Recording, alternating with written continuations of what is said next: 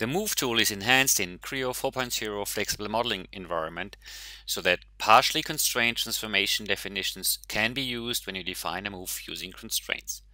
You can define the move transformation quickly by only defining the constraints that you need, as they relate to the degree of freedom being affected by the move. You no longer have to fully define the constraint set. This reduces unnecessary steps in the move definition and speeds up the operation.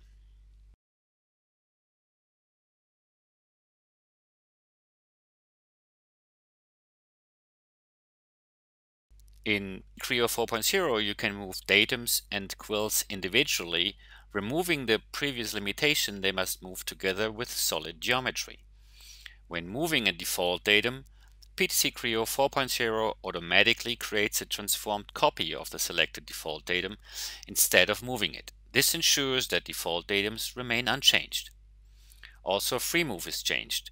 The transformation applied in FreeMove is invariant to source geometry changes, which gives you more predictable results.